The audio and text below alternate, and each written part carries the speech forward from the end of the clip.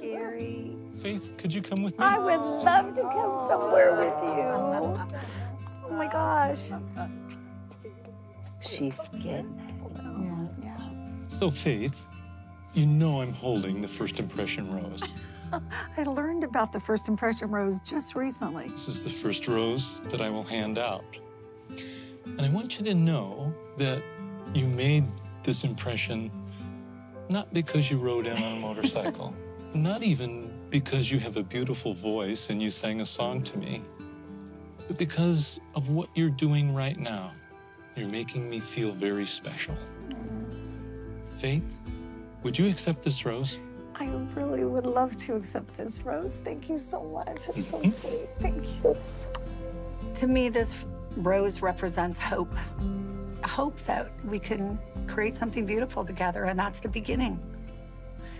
And I felt so special.